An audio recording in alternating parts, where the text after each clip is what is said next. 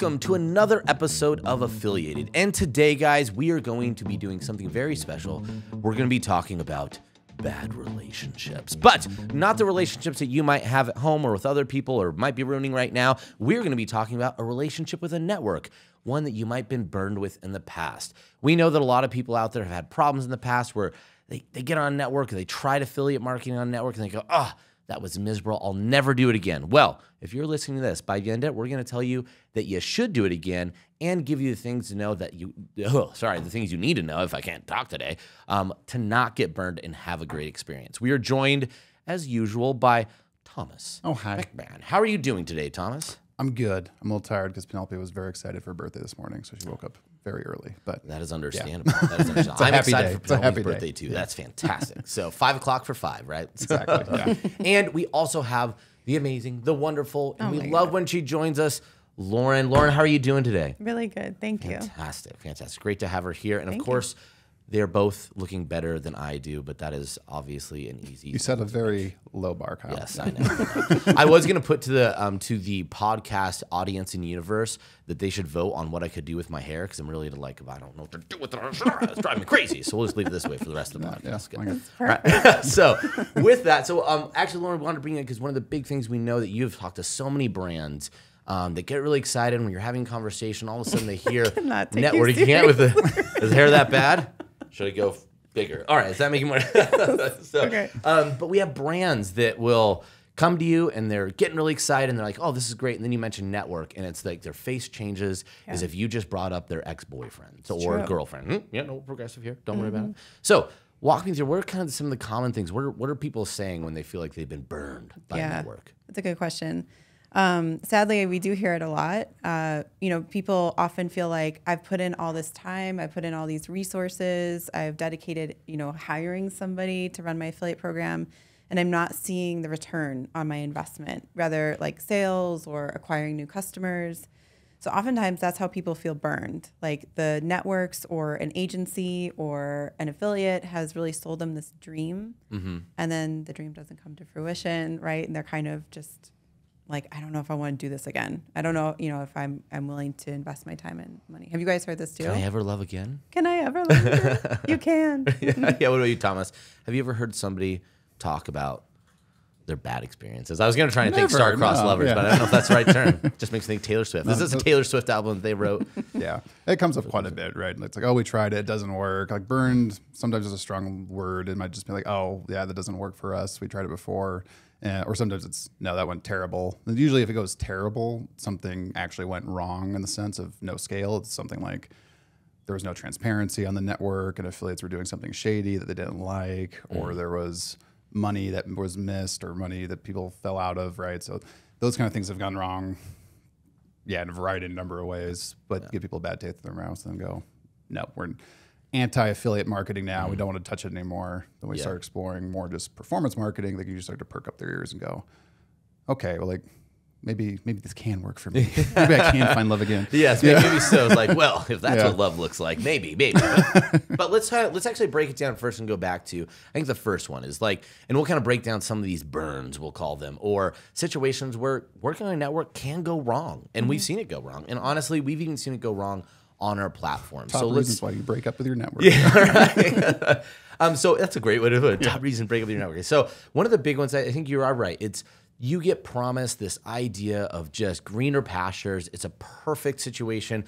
Do nothing, build it, and then all of a sudden affiliates just magically make you money. They're just grabbing, and it's like being in one of those tunnels where you're grabbing cash. That's what they think affiliate marketing is going to be. You set it up, you pay somebody, whatever it is, and you watch zeros every single day. Empty clicks, waiting for something to happen. The pennies that you make just fill you with frustration. Yeah. So, I think one of the things, let's kind of dissect that and talk about why does that happen? What's occurring there? What's going wrong? Well, I think that situation happens. Yeah, I think one of the things that is like a common belief, especially when a network or talking about a network, is I will sign up and join the network, and then like you're saying, like affiliates will come to my brand. And so that is often the belief that people have. And so when they get to the network and then they put up their account or they're paying the fees to join the platform, and then they do not receive any connections to any affiliates, that to them is like a burn or a waste of their time. So I don't know.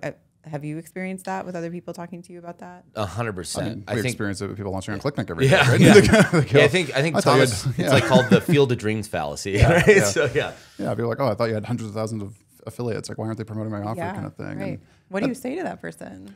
well, if I'm chatting with someone, I try to set very realistic expectations from the get-go. So ideally, they're not shocked when that happens. Right, everyone has to market their services, which networks do as well. Affiliate networks are going to trounce how many affiliates they have and how much money they make and how many customers they drive to brands and things like that. That's how we market, right? But the reality is that the space, just the affiliate marketing space in general, is much more competitive than it was 10, 15, 20 years ago, when it did used to be you could put it on a network somewhere and there weren't many offers out there, and affiliates probably would run something on fairly low commission. But now there's just a lot more options available to affiliates. So you just have to kind of show up and really know how to network and also have that good offer. So when I haven't been able to set those expectations, they are upset with that scenario, I usually start kindly asking them, oh yeah, tell me about the offer. Like, what were you doing with the hire? Like, what was your affiliate manager doing? Like, what were you doing to get traction? And they're like, I didn't have that. I don't do and that. usually their eyes glaze over and they go, oh, well, I thought if we put it on the network, I'm like, well, when you launched your website on Google, did you get all this traffic? When you launched your product on Amazon, did you get all these sales? And it's like, well, no, like we had to do all these things, right, to grow. I'm like, well, yeah. So if you want a scaled customer acquisition channel from affiliates, it's like building any other scaled customer acquisition channel. It's going to take some resources. It's going to take some know-how and knowledge. And that's where I think people like us can smooth a lot of barriers over, is providing that coaching and that knowledge from the get-go. So you start building that and can launch, quote unquote, not with maybe rocket boosters, but can start to build steadily and kind of build that foundation out. Yeah, for sure. And we actually have some past episodes that go into detail with certain aspects of that on ClickBank and other networks. But I think one of the big things, you hit the nail on the head. Oftentimes you have to really actively work on the channel and create the channel. Depending on down to, does the offer look like what the top offers do? Sometimes people miss on something like that. It just has to look the part. Are you making the listing, if it's on a marketplace, appropriate? And then, like you said, are you recruiting? Do you have a plan to go out and get it moving? Talk to some people, create things like that. We'll take in the latter half of this. Let's talk about some solutions that you can do to set yourself up for that success. But definitely, if you're going into a network and you felt like you got burned because you expected it to be so easy, that's probably a little bit of both sides. You could have been oversold, but also you have to remember that you have to really actively engage it. Now, I will say it is really easy to sell the idea of affiliates as seeming like it just takes no work. Like, they'll just do it all for you. And I get it. Like, it sounds easy. It's easy to say it that way. But if someone's telling you that the affiliates will just do it all and you don't have to do anything, they're lying to you. They're gaslighting you. That's the red flags. Run away, right? You're going to get burned probably in that situation. Well, I would say, like, the counter to that a bit is that can happen as you build traction. Like, there's a lot of cool stories out there, right? Where it's like, you're right. The caveat of if you have no experience in affiliates and like you've done nothing, that might be a challenge. Yeah, but when you build that out, I was chatting with a client, met up with them. I was at WebinarCon, with the first WebinarCon they hosted right before COVID kicked off. And before I went out there, I was looking at his stats and saw that a big affiliate had promoted him a couple of weeks before and done very good number of sales, kind of thing. And when I saw him in person, I was like, oh man, it looks like that affiliate went great. Like, what was that promo like? He's like, oh yeah, I didn't even know they were going to promote. Like, they just found it on Marketplace and sent it. But he had done 7+ figures with that offer over that course of the year. But he was in that good spot in the Marketplace, had good rankings, and the offer was proven out. And this person saw it. I was like, oh yeah, I was meant to promote that earlier. Let me get on that, kind of thing. We're going to get to that part in the solutions, Thomas, because that is a solution. I don't want to just doom and gloom it, right? It's no, it is. That is when you build that momentum, that flywheel, things like that can happen. Correct. But to expect that to happen from the get-go is where I think that, this doesn't work stuff kind of. You're right. There is a reality, and it is the power of a marketplace that dynamically does create, when your offer does well, moving you up, that says this is something you can promote. Because yes, I've had times with offers where super affiliates reach out wanting to promote something they saw in a marketplace. They're like, hey, can you get me in touch with this? And that could definitely happen. So let's move on, though, into some of the other burn or reasons you should break up with your network. So what are some, you mentioned before, too, what were some of the other ones you said were things you've heard people talk about? Well, it's kind of under a general umbrella, but I was curious on how you would approach this, Lauren. It's like it feels like it's that lack of transparency sometimes, because there's lots of different types of networks out there, right? There's ones where you get access to all the affiliate information. They kind of sign up that way. There's I think we were kind of in the middle at ClickBank where you get access to affiliates, but you don't necessarily know directly who they are unless you're recruiting them, but we give you avenues to kind of do that. Then there's ones like, I guess, traditional CPA networks or CPL networks where you don't know any of the affiliates and the network's handling everything for you, and kind of pushing out that way. But I think a lot of those issues of like a rogue affiliate doing something bad or not sure what affiliates are doing or eating into margin with coupon kind of stuff, I feel like a lot of that comes from that like just lack of awareness in the space or transparency into what the network's actually providing.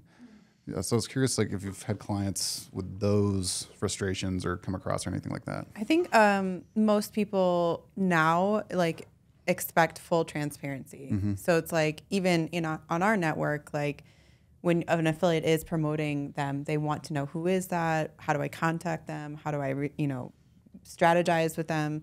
So I think, just in my experience, people need transparency of like who's actually promoting them to safeguard their brand. A lot of people are often thinking about brand protection, making sure that nobody's just going rogue and saying some unusual claims. So yeah, I've definitely run into it. I don't know if it's not like a major sticking point, but people always bring up protection of the brand. I don't know if you mean more like tracking, like actual like analytic transparency or just transparency of the affiliates. Yeah, I think that's really more on transparency, what the affiliates are doing, how they're being handled, things like that. Yeah, I think it's really important, honestly. I think and I mean, like if you had a brand, you'd want to know, right? Like you'd want to know who are those affiliates, and also even the brand we were talking to yesterday. She was very doing her due diligence to see what coupon sites were running her offers and maybe if they were scraping codes from influencers and stuff like that. Right? And people do that all the time. They'll post a code and it will go viral or it will, go beyond what the intention was for the codes. So yeah, same thing like for that we were talking about. You have to be involved in any part of the affiliate strategy, even if you're on a network, even if the network is providing transparency, it's still on you to make sure that, it's making sense for your business. Yeah. You're not losing margin, you're not losing money, you're not working with affiliates you don't like. Or that are going to misrepresent your brand. So yeah, I think that I like you bring up that there's multiple impacts, right? There's the brand impact that could be really scary and, who knows like what somebody might say or devaluing customers or creating a lot of problems with customer service. There's also the financial impacts. What if somebody takes something, sends a coupon that was meant to be very limited. You're like, well, we lose money if it goes this many times. And then they run it and blast it out everywhere. So, and we see lots of other horror stories in CPL and CPA models where I think not having protection over who could promote your product could create some real bad experiences. Yeah. Those are a lot of brands, unfortunately, don't fully understand their margins. Yeah. And so they might set a CPL or cost per lead payment or cost per acquisition payment that's too high.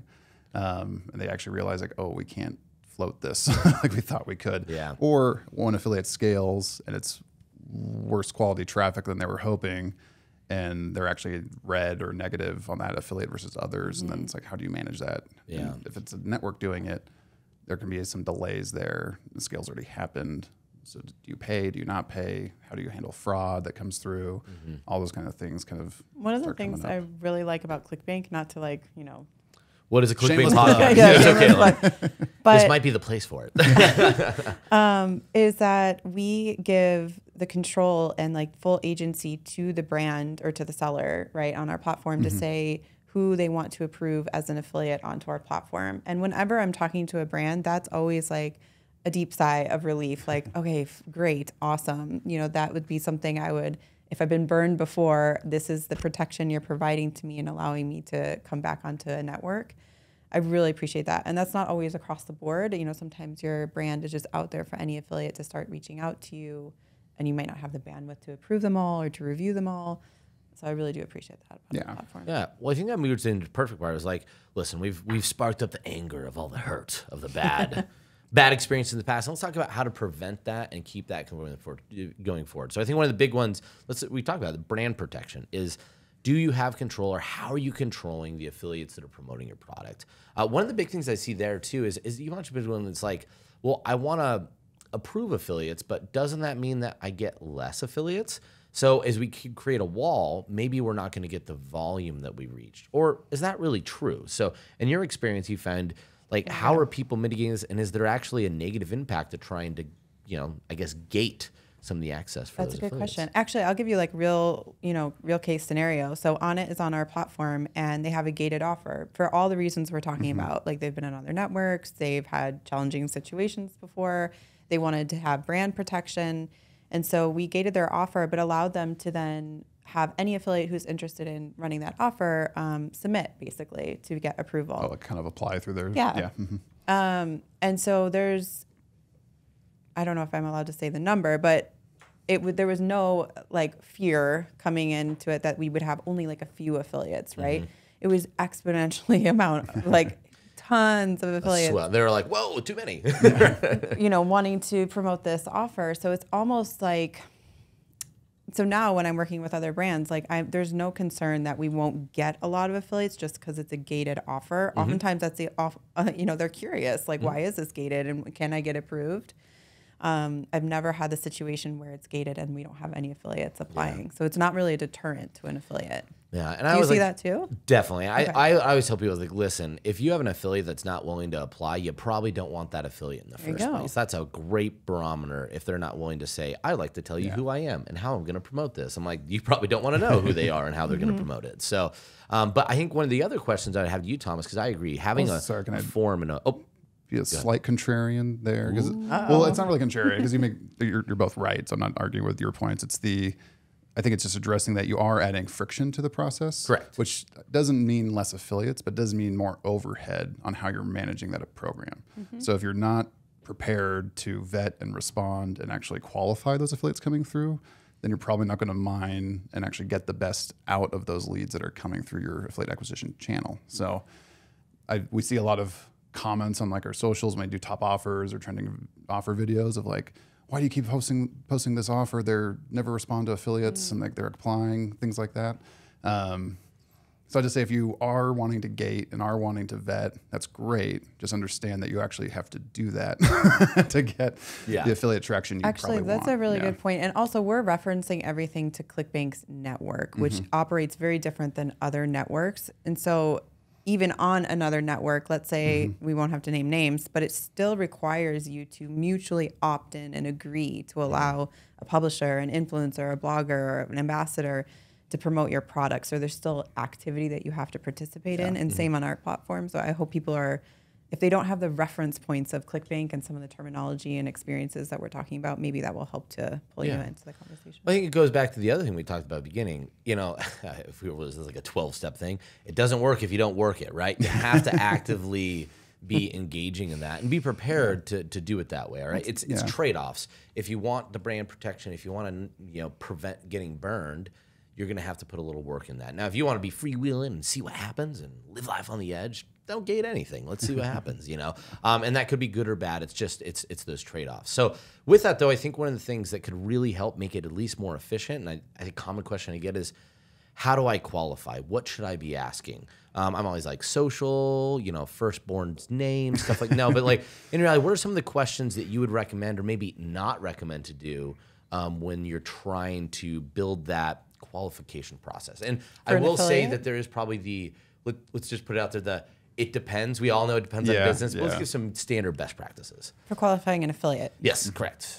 I think we have to define affiliate, sorry. Because that's... Don't apologize. Yeah, I think it's important, So, for qualifying like a publisher, just because that's my background, that would be a completely different qualification than, for a media buying affiliate. And publisher being a? Publisher can be a deal site. It can be a blogger, lifestyle blogger, somebody with content, lifestyle content, or anything like that, like basically a publication online. Yeah, go ahead. Oh, no, I was just agreeing with you. Okay. That's a great definition, Lauren. I thought you were going to weigh in. Active listening. So I would just say, to qualify that, it's asking questions like, what is your monthly visits to the site? Can I see some content that you've created before? Am I going to work with an editor? Do I have an immediate contact person? What are your rate cards? Which would be like if I want to buy a placement on these sites. Those are all good questions to help you qualify and also get clear on if this is an affiliate you'd want to work with.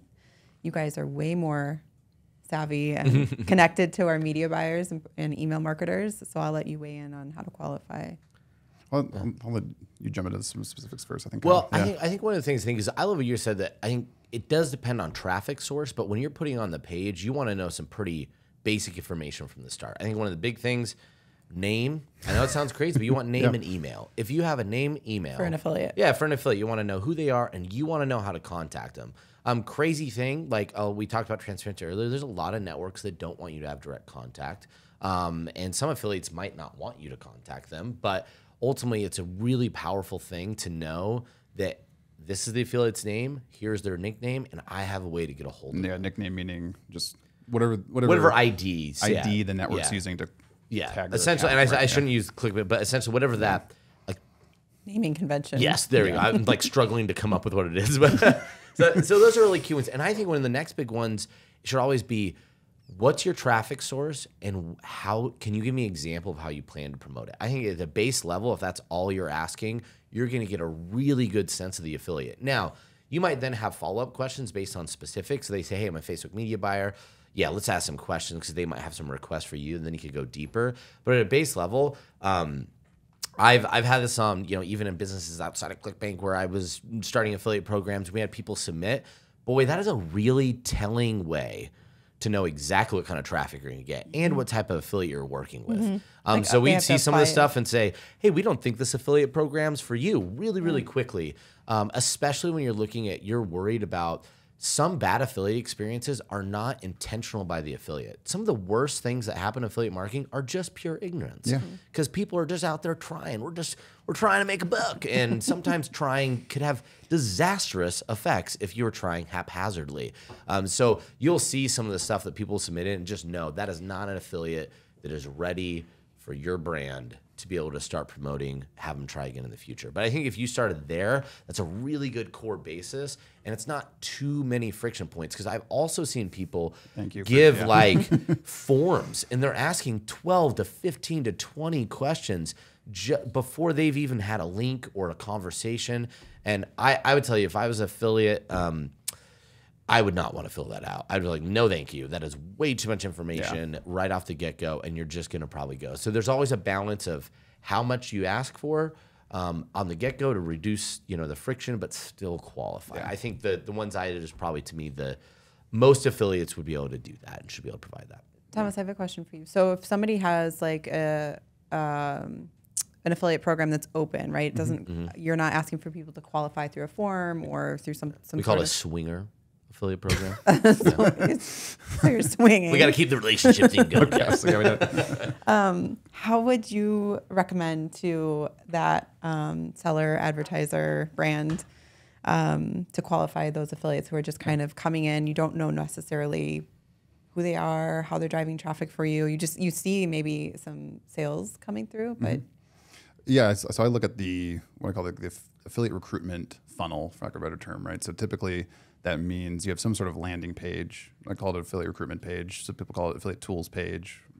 But the misnomer there is that you don't just want to feature, here's all the assets. You actually want to sell and qualify and disqualify on that page. And this would apply to if it's an open offer or if it's gated and you need people to apply and approve. Because if you are getting a bunch of people that you wouldn't approve through your form, you're probably not disqualifying enough on that kind of page, right? And you could be saving yourself and the affiliate effort by putting in some expectations that we don't want your kind of traffic if they have that kind of traffic or volume. We didn't or talk about it is. terms. I probably talk about that. That's a great point. So in that page, right, it's like you're kind of highlighting some mistakes people make is they talk to the customer or they talk too much about the product. You have to strike that balance, right? You want to talk about the product or the offer in the sense of what the affiliate's going to be curious about, right? So that does depend a little bit on the type of affiliate you're working with, but in general, what's the offer like? How much does it pay? What's the commission rate?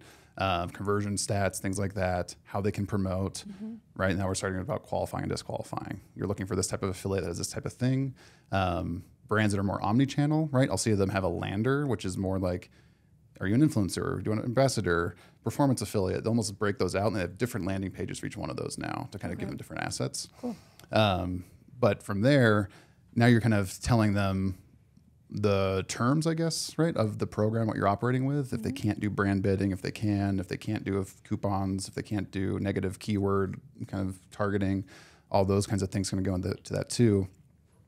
And then if someone breaks those terms, even if it's an open offer, now you've got more, I guess, prudence to take disciplinary action, like blocking their traffic or something like that, and a faster basis. I always push back on clients a bit when they're like, this affiliate's doing something really bad and we need to block them. I'm like, well, did you set any expectations that it was bad?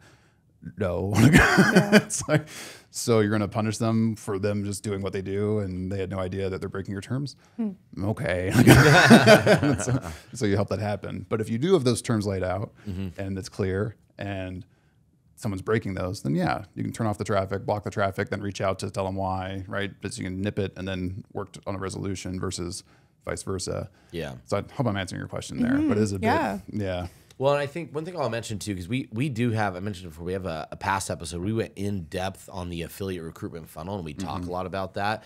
And so we'll put that in the show notes just to reference, because that'll really go in depth. If you are in an open program and you want to know kind of the ideal way to build that out, Thomas and I went in depth and talking about different strategies and kind of that flow, because there is, you don't want to seem like don't promote this offer because you're like terms and like don't do this and this and this. So there's always a balance. But again, for time's sake, I would say go back to that episode if you're looking for your resource page and you could dissect and we'll give you some really, really good tactics. Actually, I have a question about that. You bet. Would you recommend that anybody on any network, like if you have a brand, you have an affiliate program, should you have that affiliate resource page, that affiliate tool page? Yes. So it doesn't matter what network you're on. It doesn't matter what you're... Yeah, because I would say realistically, like, again, it's an advertisement for the affiliate along with a resource page. I think what you're kind of leaning into is the misconception sometimes that affiliates are going to do all the work to promote something. Yeah. Right? And it's like, which is a fair assumption, I guess, right? That they're the marketer, they're the one promoting the thing, they're going to make the whatever content or email or ad. And a lot of them will, but a lot of them need some assets to get going and to jumpstart that process because they're not experts in your business, right? They're not your internal sales team that has gone through training and has talked to customers and has done all this. They're cold to your brand to a degree, even if it's a warmer relationship that you have with someone. So having those assets where this is our avatar, this is our target demographic, that helps disqualify and qualify, because if you're going, this is a great offer for Midwestern women, right? And you're like, oh, I have an offer of men in California, like that's for a list of men in California, that's probably not going to convert great. You can kind of come back to that relationship later if you've got an offer for that. But so it's having that set in place so you can point people to that when those questions pop up. I internally here at ClickBank and externally, I always like to think about what are resources you can leverage in a number of ways. And that kind of page you can leverage from a network, and you might duplicate that page for different networks. So you can have the ClickBank one and share a sale one or whatever. But it's also an internal resource. When the question pops up for an affiliate, someone doesn't have to type out the question every time. They can send them to that resource and get them to that faster. So in theory, could they bandwidth. Promote, their affiliate program outside of like yes. You're stealing some of our stuff from our tool page thing, Laura, but yes, that's actually an amazing underutilized strategy of using that as an opportunity for ads to so you're getting excited because it's like really it's B2B marketing, right? We're talking business to business marketing here. And if you look at business, it's like, what would you do to get in front of the right brand? Which isn't, at that point, it's who's the person running that brand? So I think the BizOp, like make money online niche, is way better at this than most people. They'll actually run ads to their affiliate page. Like, hey, are you... the resource page, right? To their affiliate recruitment page. Yeah, okay. Right? Yeah. And so they're running ads because they have a launch coming up. They're doing something cool, and they're running ads to recruit affiliates because they know for every affiliate they recruit, they're going to make X thousands of dollars from that. That's qualified. So that's when we start looking at like, what are you doing on affiliate program management and recruitment strategy level? And I think a lot of people listening to this might be going, I thought networks would be doing all this for me, right? Like, why would I join a network if I have to do this all myself? That's a good question. It's a totally fair question, right? And that's why I always like to ask a lot of qualifying questions to people of like, how do you actually want your program to work? And like, how do you want to manage it? And if you don't want to manage it, then okay, there's probably some done for you or CPA networks out there that will kind of try to take and push your offer and run. But if it doesn't convert, it's not going to scale, right? So it's kind of just, you're putting it out there to those networks and shopping it out. But if you do want to manage it, if you do want this kind of control, if you're like nodding along to these questions, then I look at networks as more of like, do they reduce the overhead that running this kind of thing takes, right? Do they Because what we haven't talked about so much right now is like affiliates that make over $600 need a 1099 or you need to collect W-9s and all that sort of stuff, right? Like on ClickBank, you don't have to have that happen. ClickBank, it's technically ClickBank's affiliates. We take care of that. And all the other things that come along with that, how fast you pay affiliates, like what thresholds and payment terms and refunds and all that sort of stuff can get baked into what a network does. So you can use a network like a SaaS almost, but then you're also, exposed to hundreds of thousands of affiliates and all the affiliates that network's bringing onto the platform. So you can start to mine those relationships too, plus everything you're doing. So then your affiliate recruitment efforts are multiplied, not just repeated internally all the time. Can I ask a question? I know Of course, you were just about to ask a question, so I don't want No, to no, you're good. Go ahead, Lauren. We're good. Okay, so let's say I'm a brand and I'm like, okay, but I did this, right? I went through a network experience and I just like I didn't get affiliates. The affiliates I got, like they did like kind of a little bit of traffic. Said the test and never did. Right? Or or like I got like a few sales, but it didn't actually make an impact to my business enough for me to continue to invest strategy and resources. But like what you're talking about makes perfect sense. So what would be the actual motivation for me to try again? Like what? Yeah, well, I think lots of times that's always hard because it can be different for different businesses. Maybe we'd have to know why it didn't work in the past. Oftentimes what I see is we approached with the wrong offer or the wrong strategy, which could happen anytime. Who's ever put up a Facebook ad and been like, that campaign bombed tremendously? 90% of the time. Yeah. You could. So one of the things you have to remember is, it's funny, I was just telling my son this the other day. He's been trying to skateboard. He's trying to teach, learn the ollie. He was really frustrated. He's like, I can't do a moving ollie. And I told him, I was like, well, dude, you've been trying for how long? 3 days. I was like, it is not. I was like, listen. I can't stand on a skateboard without dying. It's like I have wheels on my feet. Well, I told him, I was like, I need you to shift your mentality. It's about a process, not about results. Skateboarding is being a function of failure over and over and over again. But the process is what you believe in. And it's no different than when you go into affiliates. You might have gone on a network and there could have been a multitude of things in that process that maybe you didn't do correctly. I mean, I can't tell you what they all are. And if I was looking at your business, I could probably point those out. But what we can tell you is that if you just stick to the process of pushing it, the results do come. They could be there. Now you have to might tweak and find things in your business, but there's huge potential in affiliate marketing and it's even growing. We're seeing it expand more and more and more because what did we see that happened over the pandemic? A ton of new entrants into online creation, whether it's businesses, whether it's content. There's a lot of people out there and not all of them are getting CPMs or not all of, like they need to find something to promote, right? So it's a vast opportunity and it's only going to grow. So I think if you maybe got burned and think it just didn't work, why I put time in, I didn't get the results, stop focusing on the results and remember the process is what matters. And go through that process just like you would any other campaign, knowing that the results will come if you do the process correctly. I feel like you need to be a life coach. Like I felt like I got I'm gonna start skateboarding. I could do this. The bad thing is I will get on there and like I wasn't a big skateboarder. After I kickflipped, I was like, I'm done. This isn't my game. But like sometimes it's that dad thing. I'll try it. And I was like, this is how I'm gonna tear an ACL. I know it's gonna happen. But one thing I wanted to circle back on too is what you were talking about, Thomas. And I actually lost the point because Lauren asked that question. Well, no, I'll jump in. I was just going to circle back also on this is that I love like how you put and what you said about it's not like you went through therapy and like you're learning your expectations, like you know what you want out of a relationship and you're putting all of that on that affiliate resource page, affiliate tool page, whatever you want to call it. Tool page. Well, I remember what I had. So okay. So that when you do launch your affiliate program on a network or you're starting to recruit affiliates, you are in control. You're like sitting in the power seat now, whereas before maybe you felt like, I'm not sure, I'm kind of dancing in this relationship, I'm going to be passive. So I really like that approach where like you're totally in control of your experience in affiliate marketing, which I think is kind of oftentimes the rub and oftentimes why you get burned because you're not fully sure of like exactly what you should be doing. How is this supposed to be working? And it's just a waste of my time. I'm going to bounce out. Yeah. So It's really a lot to learn, right? So it is a lot to learn. Well, let me bring it back to the relationship example. If you were in a relationship and you were dating another partner and you expected them to just do it all, right? You need to be my perfect mate. I'm going to tell you, you're probably a crappy person to be in a relationship with. There's a good chance it won't work out. It requires a bit of give and take. So I would tell you, if you're going to a network and expect them to work for you, your risk and likelihood of that going bad is going to be much higher. If you go into that situation to have a network work with you, so here's my goals, here's what I need, how can we work together? Success is so much more likely. So sometimes in a burning situation, maybe it is you, Thomas. You're the But problem. I think that's, and then one thing I want to circle back on the resource pages is said, hey, why it's important to have. Thomas mentioned it's B2B.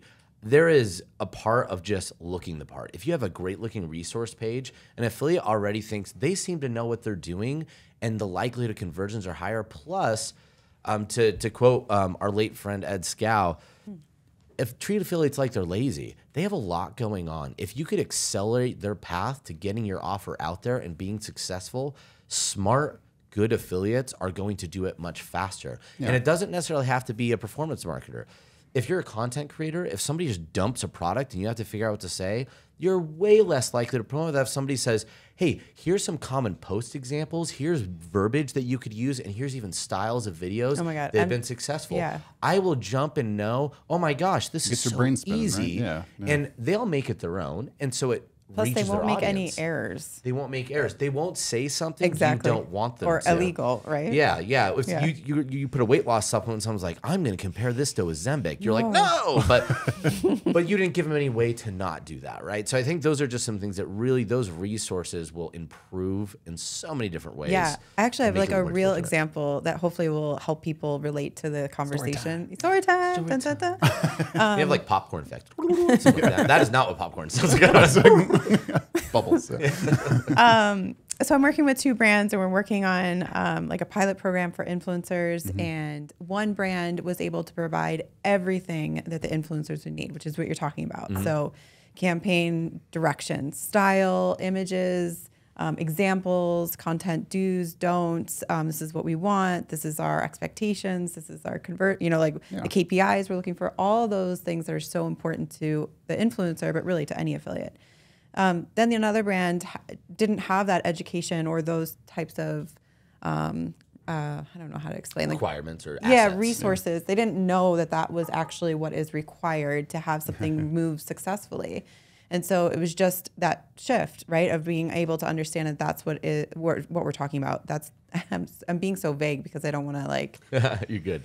Share too much. But once that brand did learn what was required of them and could provide the right information to the affiliates, it changed the entire experience with the influencers, with the content that they're going to get back. Cool. So it's like what we're talking about isn't just stuff to fill the air. It's like it's real, it's tangible, it does make a difference. You will see the effects of being so diligent about the information you provide to your affiliates. Yeah, that is a great way to put it. Now let's, go ahead. I was going to say, Joe Polish has a quote. It's like, people want to do what's easy, lucrative, and fun, and they'll avoid what is hard, annoying, lame, and frustrating. So elf versus half, right? So if you make your brand easy, lucrative, and fun to work with to affiliates, you'll get a lot more out of it than, making all that. So if you're having struggles, I don't want to just victim blame and gaslight people. No, it's all your fault, right? Because you could have been oversold. You could have been, right? Bad things could have actually happened. But we talk about how you can actually take control, build a program with intention, have clarity into your avatar on the customer side and the affiliate side, right? You can see how you can start to, you're almost not going to fail. It's more a matter of timing when you actually get established traction on how much you can execute against that plan. Yeah, no, beautifully said, beautifully said. And now let me fill the air with empty words about relationships. We sing this in and bring it all back. But the big thing I think people here, hopefully we covered that, yes, there's lots of things that, like you said, might not have been your fault. That could have caused bad experiences. Some could have been bad expectations set, and there could be some things on your fault where you just didn't know, or your fart if you. Is ignorance an excuse? I don't know. But I think one of the big things we talk about it right now. I mentioned earlier, affiliates. It's a great opportunity that's only getting bigger. So you might have felt burned, you might have felt lost, you might feel like it's not for you. But I would tell you, the time to try again is now. Jump back in. Let spring fill you with hope as flowers bloom and love blossoms. You could also find that there's a network that you could fall in love with again. Now, one thing I'll say, and I'm going to shamelessly plug ClickBank because we host this podcast, so why would I not?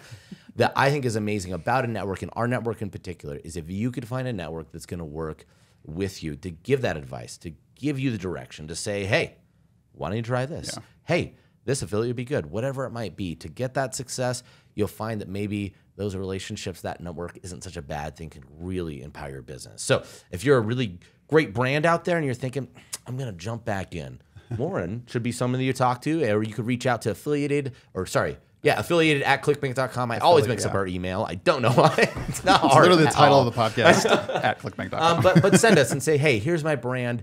I got burned.